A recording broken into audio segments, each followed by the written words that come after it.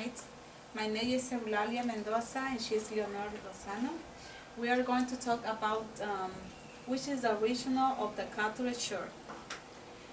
The Catholic Church holds that its origin is in the death and ascension of Jesus. Approximately in 30 years of the era, the Catholic Church proclaimed itself as the Church by Jesus' death. In fact, it established ordinances of the Church foundation, of the sacraments infant baptism, confession of saints to a priest, the purgatory, and the indulgences or the authoritative parlor of the ecclesiastical traditional and writing. Catholicism religion. As viewed by the Catholic Church, baptism is the first of the three sacraments of initiation of the Christian. It washes away all signs by original of the part of the person who is baptized. It is conferred even on children who thought they had no personal sins,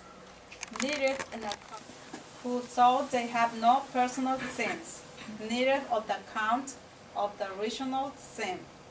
If a newborn child is in a danger of the death, anyone, be an adopter, a nurse, or a parent, may baptize the child. Baptism marks a person permanently and cannot be repeated. Baptism. The Catholic Church recognizes as a valid baptisms conferred even by a people who are not Catholics or Christians, provided that they intended to baptism to do what the Church does when she baptizes, and that they use the Trinitarian baptismal formula.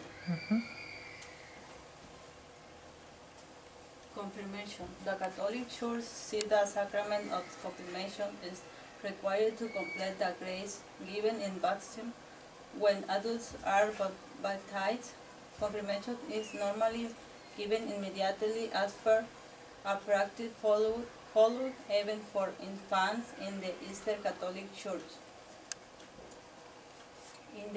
In the West, confirmation of children is delayed until they are old enough to understand or events until they are in their teens. In Western Christianity, particularly Catholicism, the sacrament is called confirmation because it confirms and strengthens the grace of baptism.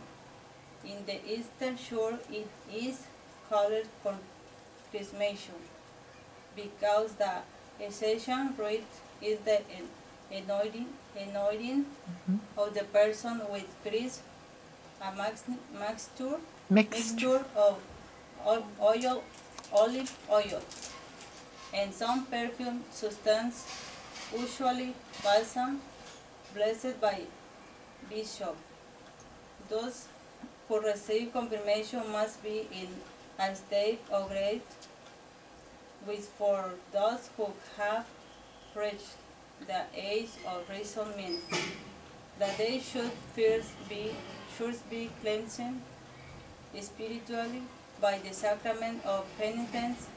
They should also have the initiation of receiving the sacrament and be prepared to show with their lives that they are Christians. Pope Benedict XVI celebrated the Eucharist at the canonization of Fray Galvão in Sao Paulo, Brazil on 11 May 2007. That's it. Okay. What is that? What is that? What does Eucharist mean?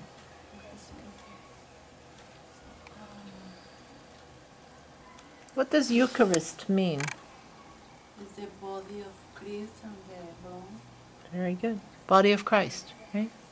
The bread, the wafer represents the body of Christ.